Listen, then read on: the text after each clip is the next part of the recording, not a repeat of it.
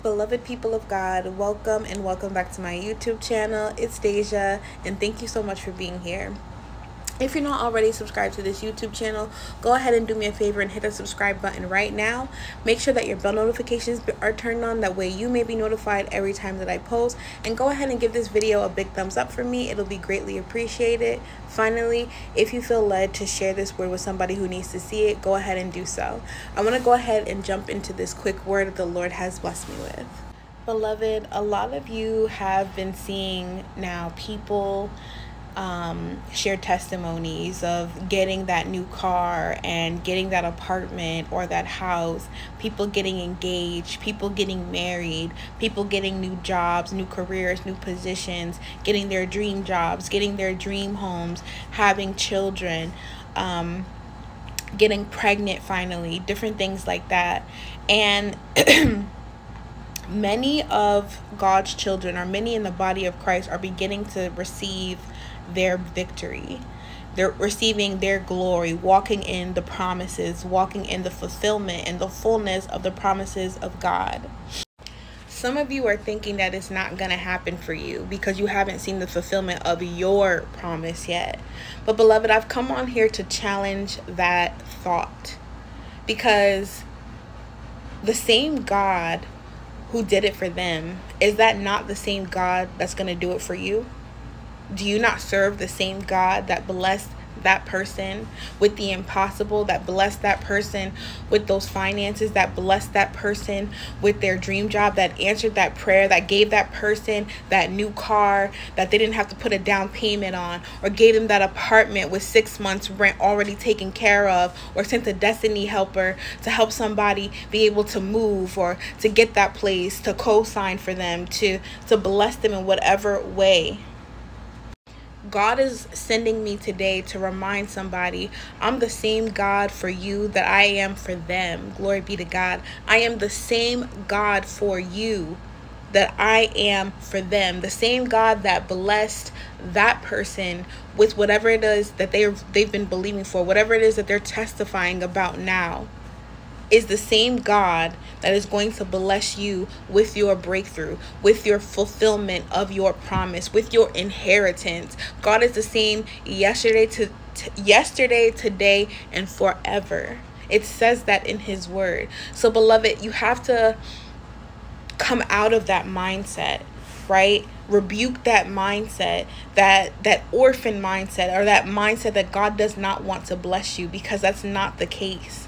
God's perfect timing is what's important in this. Sitting at the feet of Papa, having that conversation about what it is God has for you, when he's going to provide it for you, how he's going to do it. It's a matter of having those conversations with the Lord, trusting in the Lord for your promises, believing into it. God is not so much moved by our emotions, but by our faith. Somebody write "same God" in the comments. Somebody write "same God" in the comments. If you believe that the God who allowed your sister or your best friend to get married and to have her baby, the same God who blessed her with the fulfillment of that promise is the same God that's going to bless you with the fulfillment of yours. The same God that helped that stranger go from homelessness into their new house is the same God that's going to do it for you. Do you believe that today? Do you receive that today? Beloved, some of you need to let God know today in worship. God, I know that you are the same God that's going to do it for me that did it for them. I know that the fulfillments of the promises that you have in my life are going to come to pass because you did it for them, Lord. I trust you. I know that you're sovereign. I know that you're all powerful. I know that you're a promise keeper. I know that you're faithful. I know that you love me. I know that I'm your child, God. And I know just like you did it for them, you're going to do it for me. Somebody in the comments say, God, do it for me. Do it for me like you did for them, Lord. Somebody write that down in the comment section down below. Beloved, you need to have faith. I know that sounds so simple, but some of y'all are not walking in faith. Some of you have lost hope in the promises of God. But I've come on here today to tell you, get it back. Let this video be your confirmation. Let this video help restore your hope. God is going to do it for you. The same God who did it for them is going to do it for you. It may not look like it right now. It may not feel like it right now. But I've come on here to tell you today that when that person got blessed, it probably didn't look like it for them. It probably didn't feel like it for them. But God did it. God did it. Beloved, I just wanted to come on here and leave you guys with that quick prophetic word from the Lord, with that word of encouragement from the Lord. God is going to do it for you. He is the same God yesterday, today, and forever. All of his promises are written in his book, in his word. Get into his word. Read Isaiah 61 over your life, specifically Isaiah 61:7. That is about double portion. That's about inheritance. Beloved, that is yours. God is not a respecter of man. If God is going to do it for them, he's going to do it for you. Believe in that today.